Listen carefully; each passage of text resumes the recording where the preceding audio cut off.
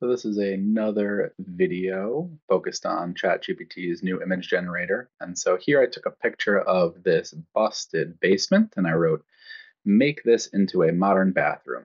Black hexagon tile, nice mirror, slick vanity, new toilet, great lighting, etc. So I took this image and I created this. And I would say it did a pretty good job. I didn't give it a whole lot of information, but even little details like the doorway being captured in the mirror are there. It did switch the toilet and the vanity sides, right? So on here, the toilet's on this side. Okay. Uh, I said to switch it back. It literally gave me the same image with a little fan on the ceiling, changed up the mirror a little bit, so it really didn't do what I asked, but that's fine. I said nothing changed, move the toilet to the left and the sink to the vanity to the right, also paint the walls turquoise. Again, the toilet is still here.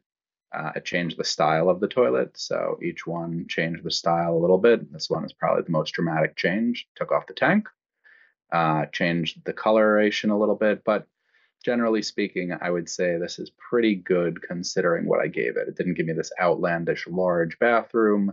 It didn't give me some of the real early stuff that was just totally off the mark. And then I said, make a floor plan.